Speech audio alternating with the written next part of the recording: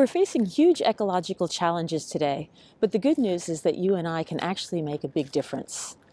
In order to prevent disastrous climate changes, we need to transform society rapidly, and the best way to do this is by changing systems.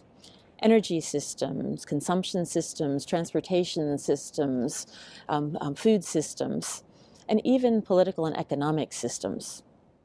Many people believe that big societal changes only arise top-down from politicians and economic elites, but history has taught us that one person can actually trigger big changes, especially when they're working together with others. Young people today are the greatest hope for addressing climate change, and they're indeed already acting as global citizens with great concern for the future and for the planet's well-being.